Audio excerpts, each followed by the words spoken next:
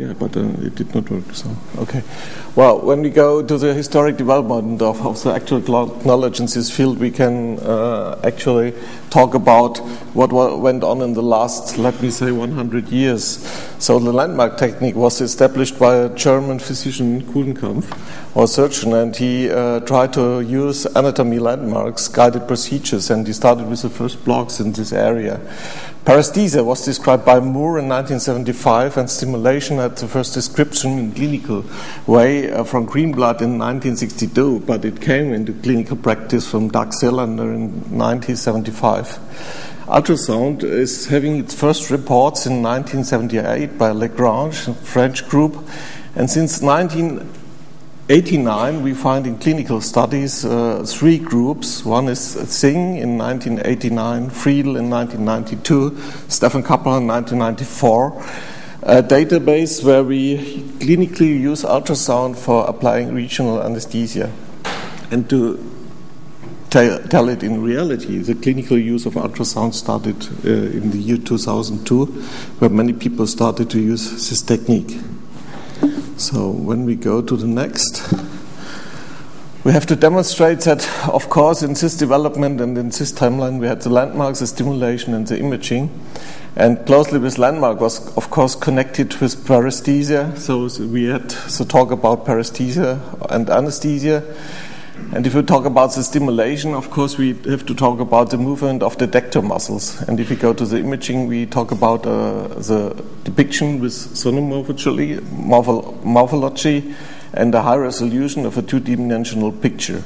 And if you look at the real situation, dual guidance. Of course, we can put two things together. One thing is to use the needle advancement after stimulation, that was already mentioned, and we, of course, can use 1 milliampere to 0.5 milliampere to find out a motor neural sensation and to apply the medication at the end point, and we believe that we then identify the nerve and place a regional anesthesia block.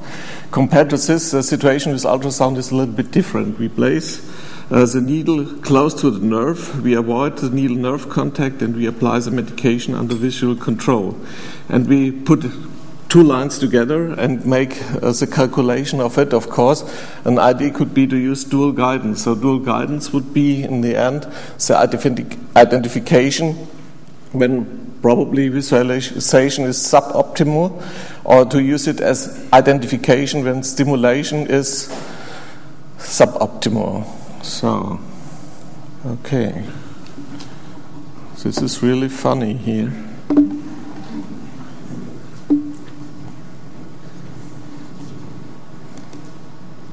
Next. I think the battery is low. Next slide, please.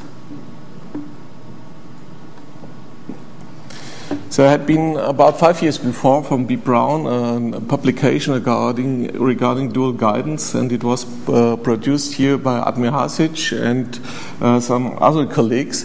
And with this publication, they demonstrated clearly a pathway how we should use this technology. And if we go here to the point, I can show you the pathway.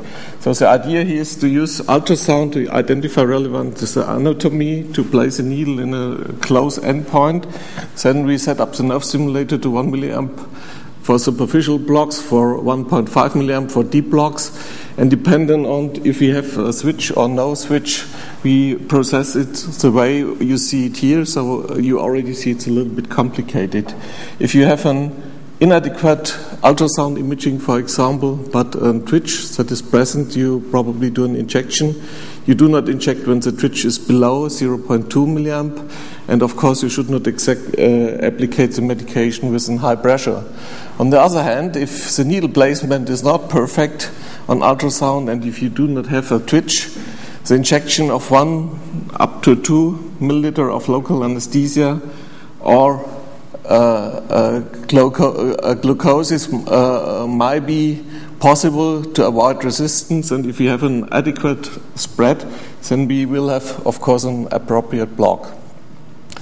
So this procedure sounds a little bit complicated to me, but it's a concept of dual guidance, and using this concept of dual guidance, I made a videotape and I hope it is running. You see a situation here. It's also not perfectly draped, but you see here the ultrasound system on the hand. The taping is afterwards. You see the ultrasound pictures in the second step, and you see I'm stimulating with 1 milliamp, and we are reducing the signal. And if you look then at the situation, of course, you get less motor response and less reaction. And what you also see, we have a short axis approach. We see the approach to this nerve. It's a musculocutaneous nerve, and if you have the musculocutaneous nerve, you see the application. Well, the needle is relatively close, and we see the effects, but we are not perfectly sure that the needle is not coming too close to the nerve. So that's one of the biggest problems. So we have a problem in the application on one hand, and in the moment when we inject, already the motor response is away. So this is one of the biggest problems in this technique. So we use in this aspect a technology where we apply the medication and where we probably get both factors, the positive factor of using stimulation and the negative results when we in the same time use ultrasound imaging at one hand. So it's a little bit problematic. And if we go on further, so I hope, no, it's not working. Something is here wrong. The next slide, please.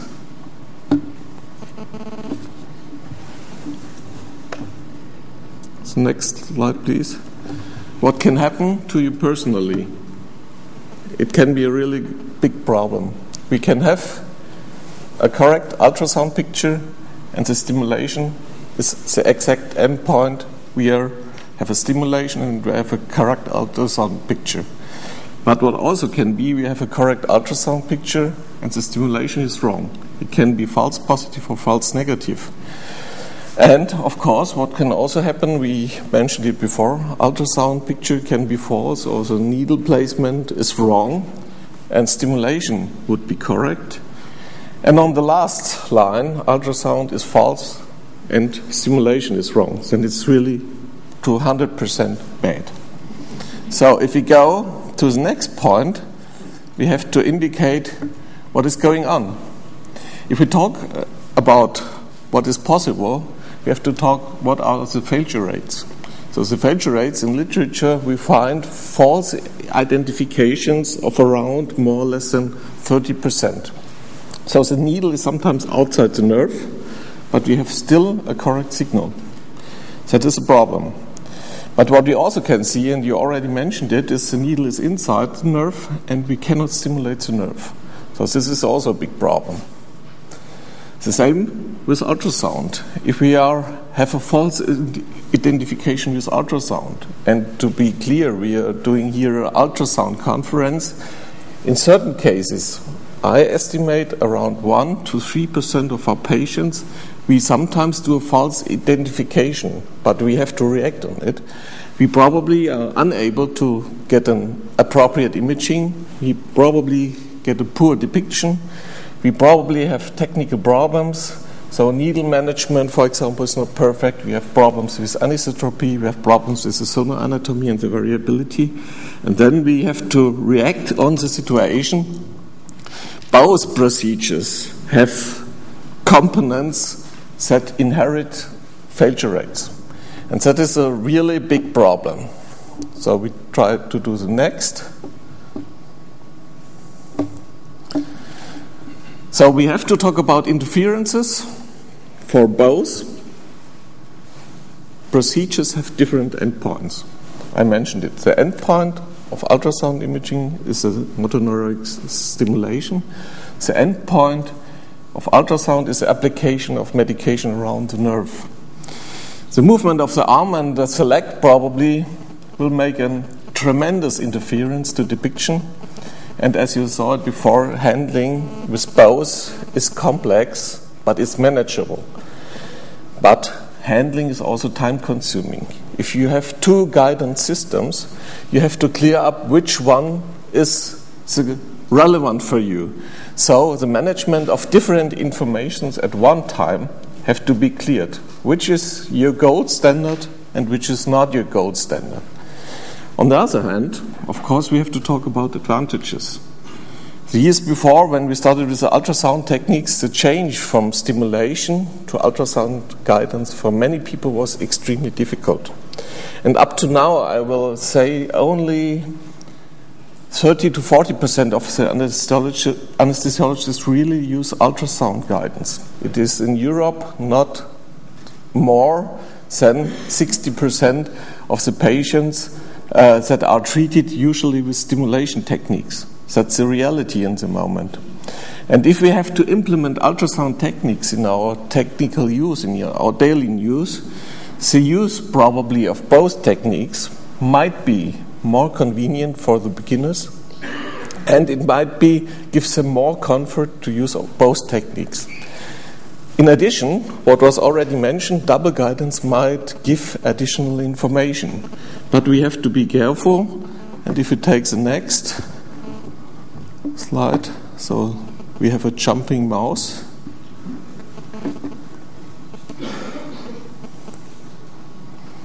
You have strictly avoid this. You see, I'm outside the nerve and you have the stimulation. This is the needle. Try to go there. You see the needle, it's outside the nerve. And the only thing you can do, you have to reduce the energy. So what we have to do, of course, we have to reduce the energy so that you do not have this interference with the depiction. So probably this rate of stimulation we had before is not sufficient when we use it with ultrasound. We are much closer to the nerves and we are much more comfortable and safer when we do our applications. And when we reduce the energy, we probably get better results in imaging, and we probably even can recognize if we are very relatively close to the nerve. So next one. So we can come, of course, to the indications. Where do I personally see the indication of using both techniques? I see it exactly where Brian finished.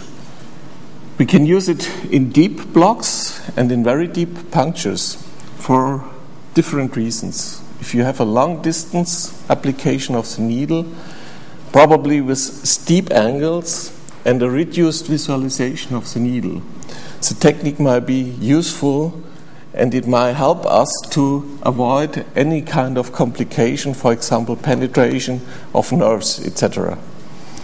And, of course, it might be possible to improve the needle trajectory and to avoid unsafe puncture procedures and to avoid the application of the needle in a wrong anatomy. And finally, we have to talk about the difficult anatomy. If you have a difficult anatomy, additional information will give us additional help. So if we come to the end point, so we have to conclude that we have to talk about the reduction of stimulation energy. We have to use both, probably. The stimulation effects, we have to reduce the energy. We should use the effects you talked about, the small needle movement, so we have to be very polite. What we are doing is really high precision work on the patient. And finally, we have to manage the interpretation. And what you see here is the latest catalog of a needle production company. And you see the first needle without stimulation there. So even the companies have addressed that probably the needle is not in any case. It is a short needle, it is 5 centimeters, anymore necessary for the placement of superficial blocks. But it is obviously necessary for deep blocks. Thank you very much.